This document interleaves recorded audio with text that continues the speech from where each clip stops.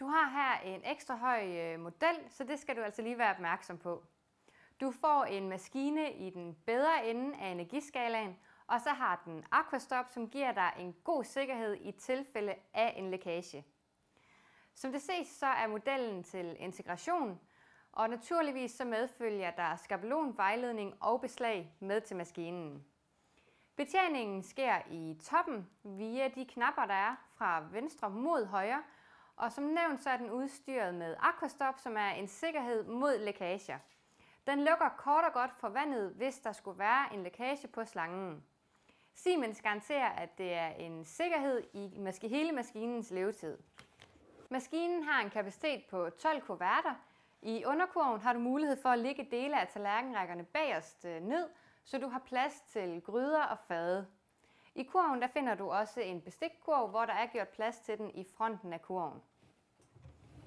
I overkurven har du mulighed for at tilpasse indretningen til det, hvad du skal have vasket op. Der er god plads til at sætte dine glas, skåle og fade, hvor du ønsker det.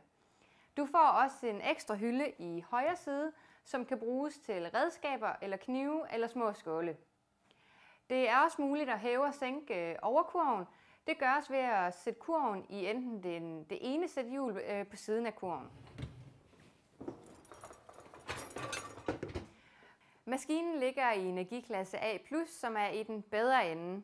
Den har et lydniveau på 50 decibel. Sammenlignet med mange andre modeller vil det her være i den høje ende. Men ifølge anmeldelser fra vores brugere, så er det ikke mere, end man fint kan have en samtale umiddelbart i nærheden af maskinen. Den har i alt 5 programmer indbygget. Betjeningen er i toppen, hvor du via 2 knapper vælger det program, du vil bruge.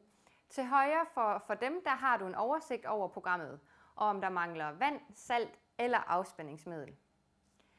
Alle programmer og alle tilvalg står naturligvis godt beskrevet i brugsanvisningen.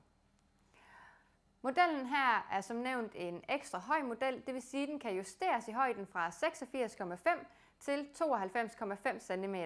Og i bredden og dybden overholder den selvfølgelig standardmål. Men på grund af højden på maskinen, så husk for en sikkerheds skyld at måle efter, om der er plads til den hjemme hos dig. Og har du nogle spørgsmål, er du velkommen til at kontakte os.